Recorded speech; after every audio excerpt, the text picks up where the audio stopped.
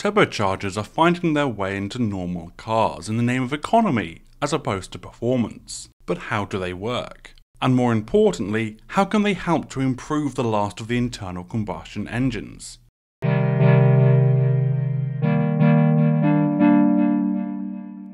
Here we have an inline petrol engine. Fuel and air enter the cylinder, the mixture is ignited, and the expanding gases push the piston down. The piston pushes down on the crank and the crank rotates. The crank transfers power through the gearbox, and this turns the wheels. There are a mind-boggling array of engine designs, but at its core, this is what an internal combustion engine does to convert fuel into movement. How much power an engine can produce is directly related to how much fuel it can burn in a given time. You can inject more fuel into the engine, but to use it, you also need to get more air into the cylinder, and that is where turbos come in. A turbocharger forces air into the engine by harnessing energy that would otherwise be wasted. In a non-turbocharged or naturally aspirated engine, once the fuel and air mixture has been burnt, the resulting waste gases are routed away from the engine through the exhaust system.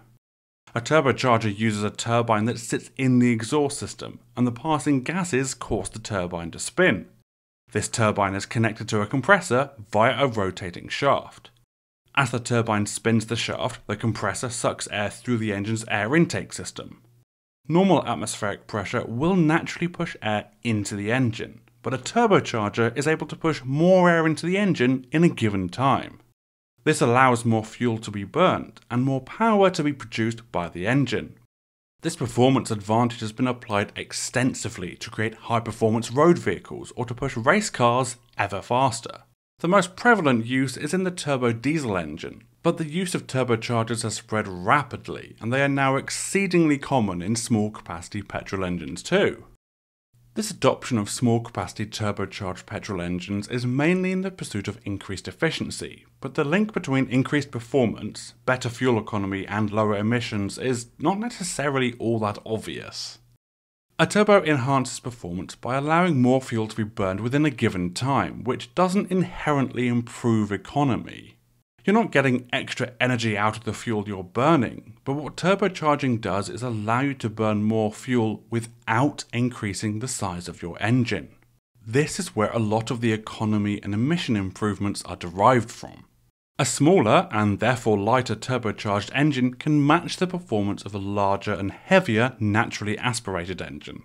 By using a smaller engine, there is less overall weight for the vehicle to haul around, and the reduction in the number of cylinders reduces the total amount of friction generated by the engine, which itself saps power. This is how turbocharging turns performance gains into economy gains by making smaller engines viable in larger cars. However, there's more to the story. Adding a turbocharger adds complexity and therefore weight. Whilst a compact turbo itself isn't all that heavy, there are a number of components that usually need to be added alongside the turbo. As a gas is compressed, it heats up, so the compressed air that the turbo outputs has also been heated to around 120 degrees. This presents a problem, as hot air is less dense and the entire point of a turbocharger is to force more air into the engine. To mitigate this, many turbocharged engines also include an intercooler which pulls heat out of the compressed air and dissipates it. This results in cool, dense air being pushed into the engine, allowing for increased performance, but the intercooler system, along with its piping, all add more weight and complexity.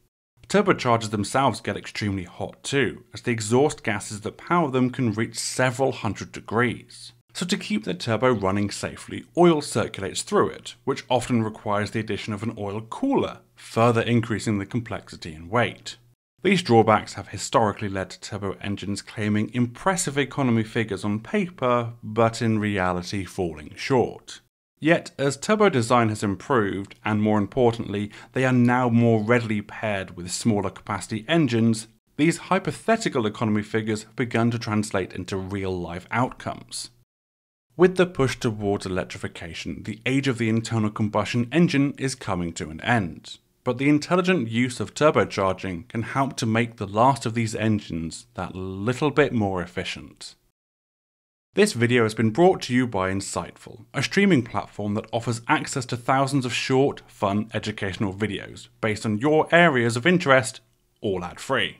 With the invite code MEDIAWARD, you'll be able to get early access to the platform and find exclusive content from myself and other creators.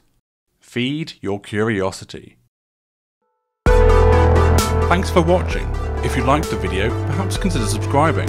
If you want to support the channel and get early access and extra content, you can support my work on Patreon. Links are on screen and down in the description.